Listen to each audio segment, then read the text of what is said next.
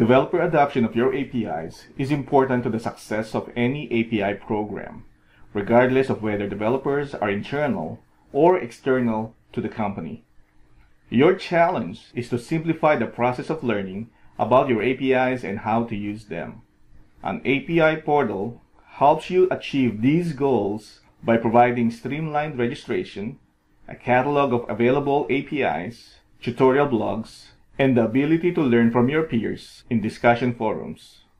Let's take a look at each of these in the context of a healthcare developer interested in creating a mobile app. This is the first time visiting this API portal, and you're interested in which APIs are available. You can browse a list of public APIs, which are non-business critical and doesn't require user account and logging in. Let's try and test one of the public APIs. With public APIs, we can offer a teaser to the developers while keeping the more sensitive information secure. To see the full list of APIs that are available, a valid user account is required. You can easily register with the desired user ID and password, which will result in a confirmation email that your account has been created. Open the email, then activate your account. Using the credentials, log into the API portal. The APIs you're interested in learning about are on the API catalog page. Each API shows a detailed description and provides the ability to try it, simplifying how you learn to use it. As a healthcare mobile app developer, you might also want to read the blogs this provider has written to learn more about how to use their APIs or about their view of healthcare trends.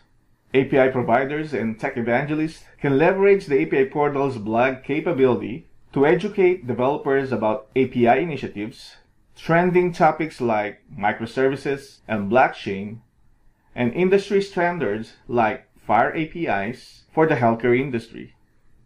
You can browse blog postings or simply search for healthcare, where the result shows blogs about FHIR, which is the new standard for exchanging healthcare information electronically. FHIR enables easier integration of different systems for the exchange of patient information from healthcare providers, insurance companies, and makers of medical devices.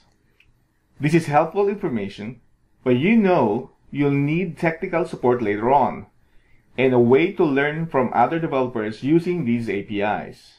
For example, you want to know how security like OAuth is enforced. To find the answer, go to the Forums tab and search OAuth. Other developers' responses are easily available. Here's one response about OAuth from the administrator. In this brief tour of the API portal, you have learned about the APIs published by the provider, how to learn about them through documentation, and by trying a method request and viewing the response, and how to access and learn from the knowledge of this entire API development community through the blogs and forum.